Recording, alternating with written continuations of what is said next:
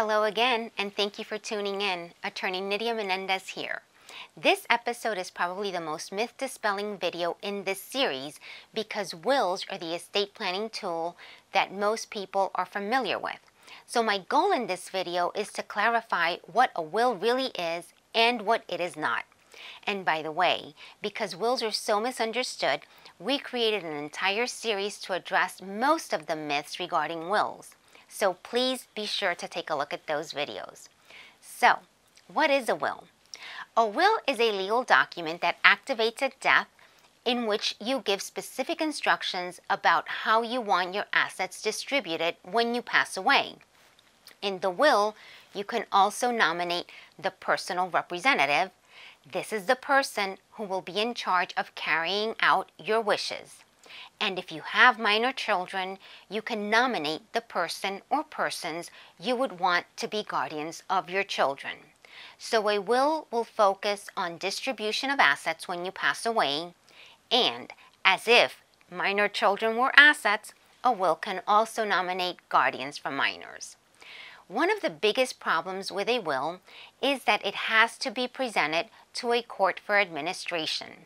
That is known as the judicial process of probate, which we discussed in one of the prior videos. And with respect to the appointment of guardians for minors, that too would have to be court approved through the judicial process of guardianship. And yes, one of our prior videos in this series is about guardianship.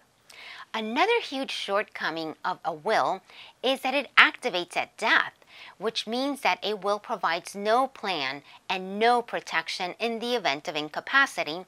That's a big deal because statistically, 70% of persons over the age of 65 will experience some form of incapacity.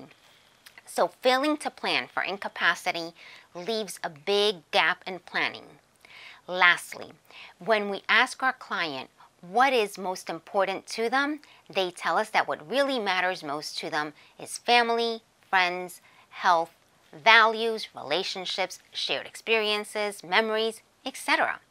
Clients will never tell us that what matters most to them is their stuff, their assets. Yet, this is what a will is intended for. The main role of a will is the distribution of assets.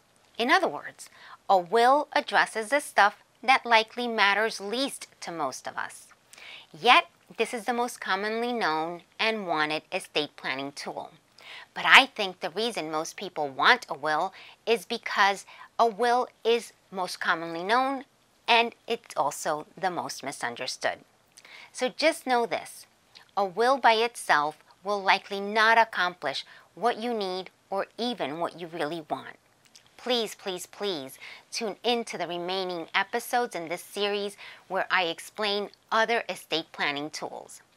Because if your goal is to put your affairs in order, a will by itself is probably not going to get you there. Visit our website to register for a webinar where you can learn more about estate planning. If you like this video, please like and share.